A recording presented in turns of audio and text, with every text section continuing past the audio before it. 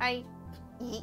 Hey guys, welcome back to my YouTube channel. Now this video is going to be a little bit different than it normally is. I know I'm supposed to be doing Spookmas right now, but just like bear with me, we got a little bit of an extra video coming at you. But I was actually given my first ever BJD from a lovely duo called, I'm going to butcher their name, Dragitar. I will put it here, and I will have all their links and stuff in the description down below. But I'm collabing with them. They have provided me a BJD, and I'm going to be customizing it. Now their BJD is called Salvador, and the reason why they made it is because they want to encourage beginners and intermediates and advanced, anybody, to just customize a BJD and to have fun with it. Like, all of it is based around creativity, and I absolutely loved that, so I was very excited when they asked me. So that is what we're going to be doing today.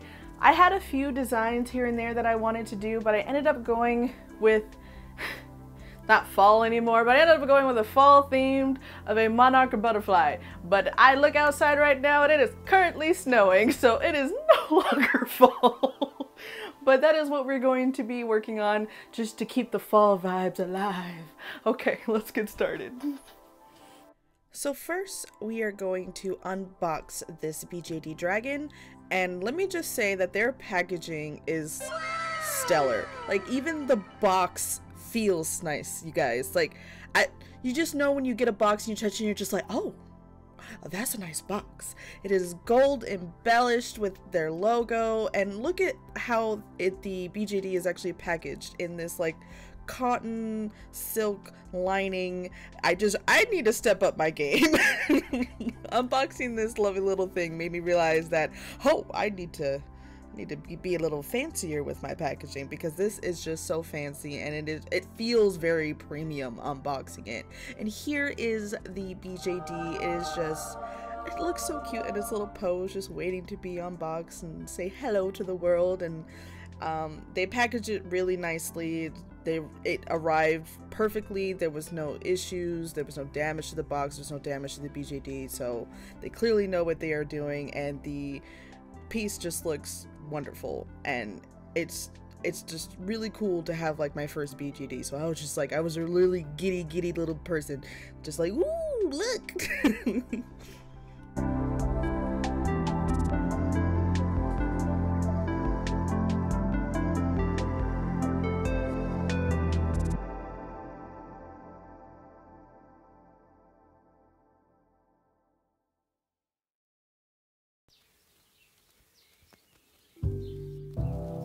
So I figured for all the customizing I wanted to do, the first step would be to take apart the BJD, and so that would mean undoing all the elastic on the inside. And I wanted to be very careful about this because I ended up having to cut it out for the legs just because I couldn't get them untied, but I really tried to keep the string as complete as possible because I wanted to make sure that I could reference it later when I had to go back and restring the piece, because I didn't know how long anything needed to be, or, you know, this is completely new to me and totally out of my element. I've never done anything like this before. Like I said, this is my first BJD, so I got no idea what I am doing. But after I took it apart, I decided that I wanted to dye the pieces because I want to do a butterfly, so I want to make sure that the limbs are a lot darker. And I was concerned that if I just did paint, that it wouldn't really work and it would chip off very easy and you'd be easy to see the white underneath it. So here you see me dyeing it, and it actually gives a really nice result, and it takes dye really well. It is nylon, so I'm assuming, like with people who watch like doll videos, like dyeing it like a Monster High doll, it was a very similar process. And I just took a little container and I made sure to run it under hot water when it was done, because I'm totally fancy, and you know, that's my fancy contraption. Now, in retrospect, I should have customized the joints and pieces of the BJD before dyeing it, but I wasn't planning on doing any customization in terms of like adding clay and stuff to the pieces, because I wanted this to be a more simpler project. It being totally new to me, I didn't want to do something that was too difficult, too intensive, because I had no idea what I was doing it and I was just doing the go for it method the entire time. But I decided last minute, since I'm making a bug type dragon, that, you know, making some scales or some kind of spikes on the legs would lend more to that insect look, and so I decided to do it, and I'm actually glad I did because I really like how those turned out. I also decided to do it to the head as well, where I wanted to make it a little bit longer and just tweak it just a little bit to give more of that insect vibe with it. But in hindsight, I wish I didn't use Cos clay. Cos clay, of course, being a clay that once it's baked, it is extremely flexible and it is very versatile. The problem is that it can be very difficult to condition, especially more so when it's very cold, and it coming into winter now, it made it very difficult to smooth the clay, and it just was kind of a pain to work with, if I'm honest. And so sanding it, and I tried to smooth it as much as possible, but I didn't get that seamless and that smooth of result as I would have wanted, say if I just used like Super Sculpey or something. So that's something to consider if I ever try to use Cos clay for something like this again, to maybe just use normal clay. But I also ended up adding antennas, and that's the main reason I wanted to use Cos clay, is because Cos clay is so flexible. With something so delicate and small like the little antennas, I didn't want them to be break, and I wanted them to kind of be springy. So I also thought it was a very cute idea to, you know, butterfly little antennas, and it looked cute, so, you know, I did it. All that being said, the pieces of the BJD accepted the clay very, very well, and it stuck very, very well to them. So if anybody ever decides to purchase one of these, it is very easy to get the clay to stick, and it's very customizable in that way. It has a slight texture to it that makes it easy for the clay to adhere to.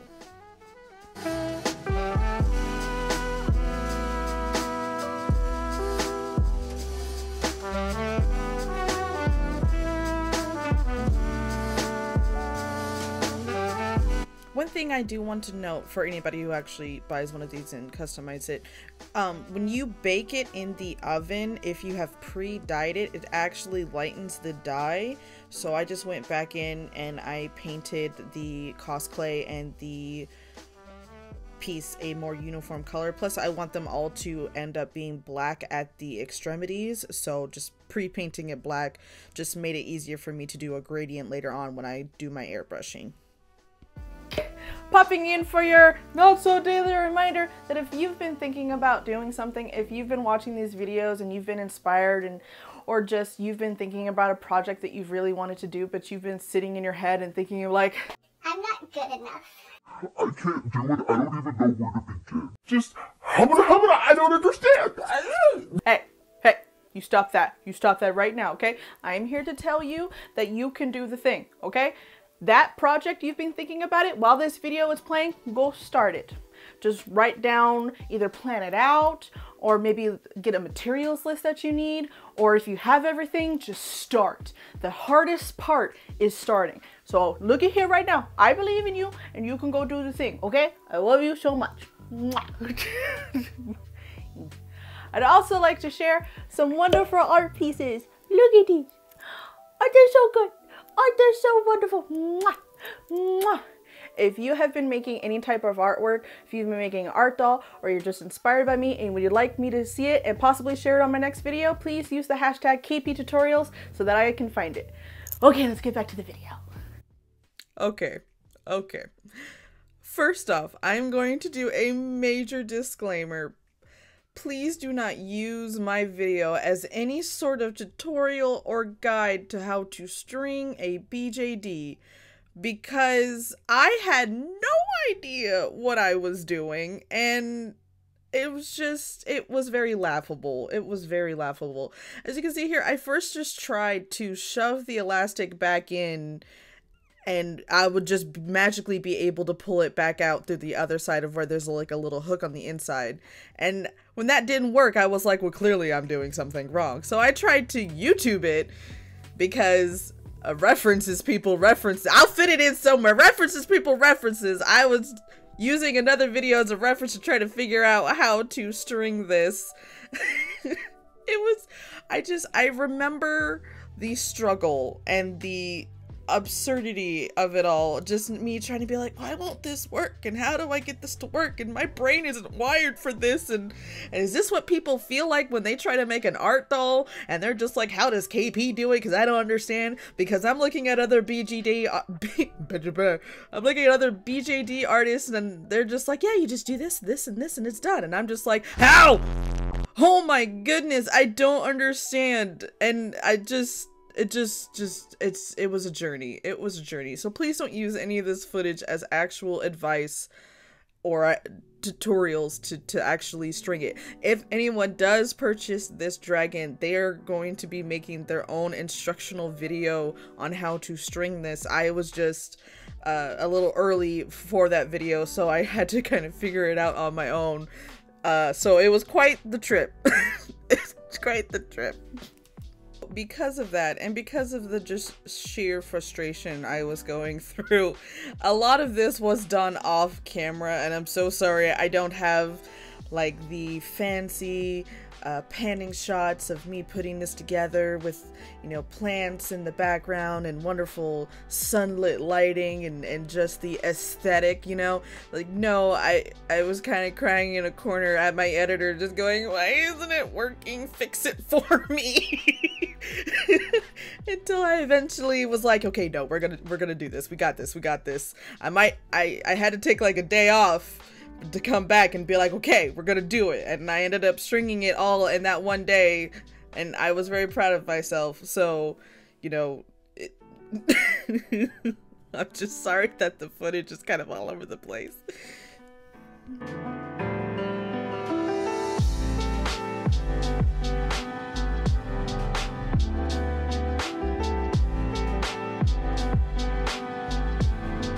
But here she is all strung back up, and she does still hold all the same poses that she did before I took her apart, and so I'm really proud of that fact. Like, I have to remember, this was my first BJD. This was the first customization doing anything with this type of art, and just the fact that I got it to work and it still poses, and I was very proud of myself. So now it's time for my favorite thing to do, and that is to airbrush gradients. Now, the reason that the main body piece was orange is because I kind of want the main body and then the slight edges of all the necks, the legs and stuff. I want that to be a gradient of the monarch butterfly's colors, but I want all the extremities, the very outer extremities, to be black, and I want that to gradient together. So I wanted the base colors of each one to reflect what the main color was going to be, so that way if the paint ever chipped, you would still just see the dyed color underneath, and it wouldn't be like that stark white, so it wouldn't be so jarring if it did ever chip. That made sense, right? I feel like that made sense. Does that make sense? I hope that made sense. That made sense. And before I forget to mention, to seal this piece, I did just take some of my normal varnish and I watered it down so it would fit through the airbrush, and I just did 3 coats of that to make sure that the paint was sealed in and it would be as protected as possible. And then it was time to work on the main event for this dragon, which was the wings. And sorry for the slight oh my god, oh no, I can't say it. Continuity. There we go. Continuity. Wow, that was such a brain fart. What I'm trying to say is some of these are from footage before the BJD was added to airbrushing stage, so sorry for the continuity stuff, but I had to make sure it was more seamless in this video. But for the butterfly wings, I start off by cutting off the little tips of the wing joints that the BJD comes with using a Dremel, and I was very scared. So you see me, I'm using like these little pliers to keep my hands as far away from it as possible. But after that, apparently I put my hands right next close to a freaking hand drill just in case I want to stab myself. So safety, we don't know her. But then I'm just hand drilling a hole into the joint to make sure I can insert a wire in. And to do that, I am using some epoxy glue just to make sure that secure and is very hard, and that wire that I'm going to be putting in is not going to be coming out, because that is going to be the main armature that is going to keep the butterfly wings upright and straight and not flop all over.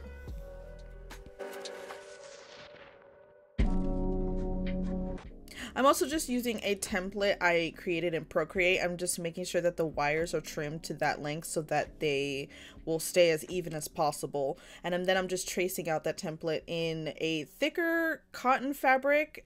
Any type of thin fabric that will take paint well will work. I'm just using a thicker cotton fabric for this.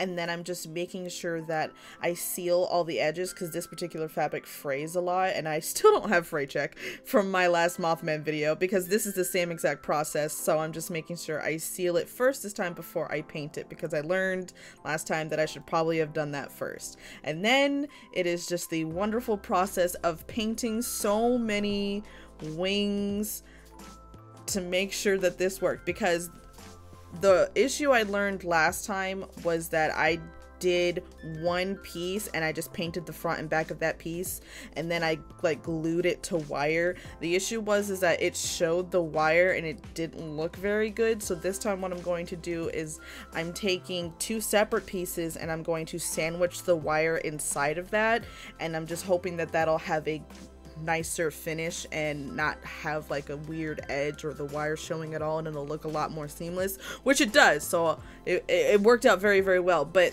because of that, it just made it that much more tedious, because I made double the amount of work for each wing that I wanted to bake. And at some points, like for right here with the painting of the black veins and stuff that are in the butterfly wings, I just put on some music and it was kind of relaxing and stuff, at least in the beginning. But when you're doing it at like the 10th time, it gets a little tedious. So I just made sure to take it nice and slow so that I didn't start like half doing it because I was overdoing it. And we just made sure we took our time with it, and it was nice and lovely, and the end result is absolutely beautiful, and I'm so happy with how these turned out.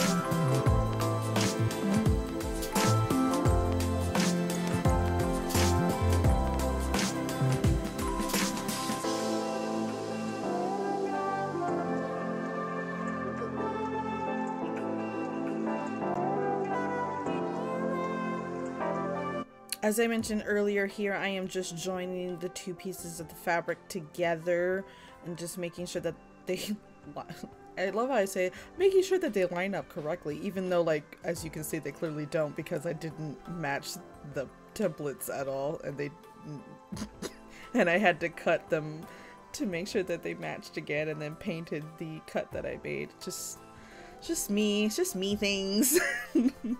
But I used Fabri-tac as a glue, and I wasn't sure if that was actually going to work or not, because I didn't really have any other glue, and I didn't want to use hot glue because I figured that would leave ridges and stuff, and Mod Podge I didn't trust it enough to hold together, so I used Fabri-tac, and that ended up working really, really well, and I'm really surprised by that. So if I ever do these again, Fabri-tac is absolutely the way to go. And then after that, it's just repeat the same process over and over again, you know, because I wanted pretty little frills on the dragon's head, and I wanted a little cute butterfly tail, and so you know what that means. You base coat it and you paint gradients on it again, and then you go in and you paint all the little black veins, and then you add the little white dots to make it all nice and cute. And it's just a lot of painting. Clearly my brain was so fried after painting that I forgot to film me epoxying the dragon joint to the butterfly wings just to make that transition a little bit more seamless, and then I just went and painted that black to match the butterfly wing.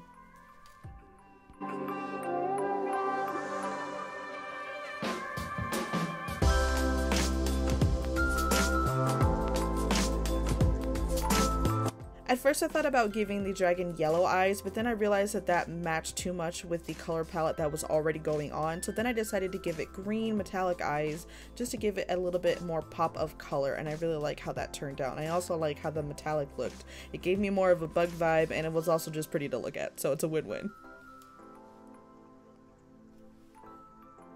Then to glue the tail and the little frill that I made, I ended up using super glue because my Fabri-tac at that point was at the very last bit of it, so it was kind of all chunky and stuff, and I still didn't trust Mod Podge, and I definitely didn't want to use hot glue because it was such a thin piece of fabric that I needed to connect, so I ended up just using super glue, and it ended up working just fine. And then the final step was to string the butterfly wings onto the dragon, which at this point I slightly knew what I was doing. As you can see, I seem to just have a little bit more knowledge about how I was going about this, and it seems to be going a lot more smoother, and I'm a little bit more in frame than I was, so only a little bit though, because the wings were still big and it was just really chunky to try to get everything in frame. But at this point I finally learned kind of what I was doing, and so it went a lot smoother with stringing the butterfly wings, and I love the end result. And after that, this piece is finally done and we can take her outside for the final shots.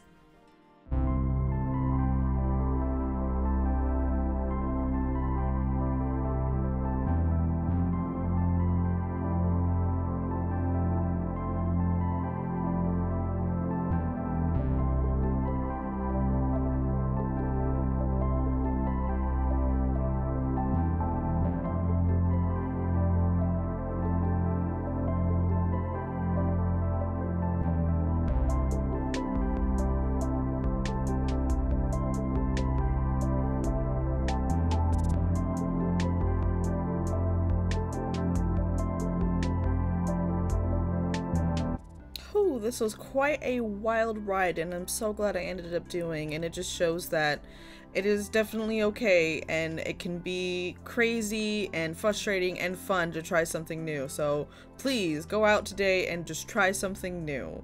And thank you guys so much for watching this video. I just want to give a quick shout out to my patrons. Thank you so much for your support. It means so much for me. So much for me. Well, it does mean so much for me. And it means so much to me. I am a hazard today, but thank you so much. I really appreciate it. I'm gonna go now, so I'll see you guys in the next video. Okay, bye. Give kisses. I'm out of breath again. Hold on. I'm gonna do a jump cut. Why do I never breathe while I do these? Because I love you guys so much. I just gotta get it all out quickly. Okay.